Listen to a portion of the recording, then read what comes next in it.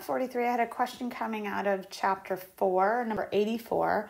And this is where we were told that a nurse commented that when a patient calls the advice line claiming they have the flu, that the chances they actually have the flu are about 4%, and 25 patients are going to call.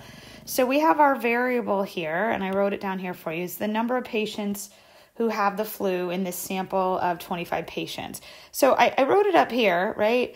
I would just start to get in the habit of saying in sample of 25, because it might start to ground you in terms of what your fixed number of trials would be. So just for fun, I wrote out the PDF, which would be awful to try and make. I would never recommend it.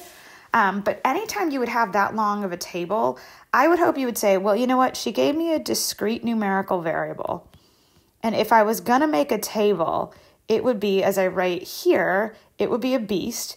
And is she really being that mean to me? And the answer is probably no. I try not to be that mean. So we want to check if it's binomial. So the first thing we need to check was, hey, do I have a fixed number of trials? And I do. I'm going to talk to 25 patients. And we're going to deem a success, meaning the patient actually has the flu.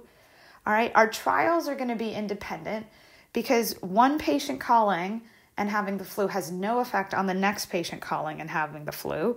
And our probability of success is about 4%, right? That's what we're told in the problem. So since I can check through all 4 of those, I get to say my variable is binomially distributed, and I've got 25 trials with a probability of success of 0.04. So I think it's the phrase distribution that tends to mess with us for number 4. So when I say distribution, you could either make me a PDF table, right? So I'll tell you one option is a PDF table, right?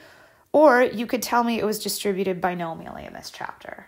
Right? When we get into further chapters, when they're continuous numerical variables, we have other options. But at least for chapter 4, those are our 2 options for the distribution question. Either make me a table or tell me it's binomial. All right. Thanks so much, everyone. Bye.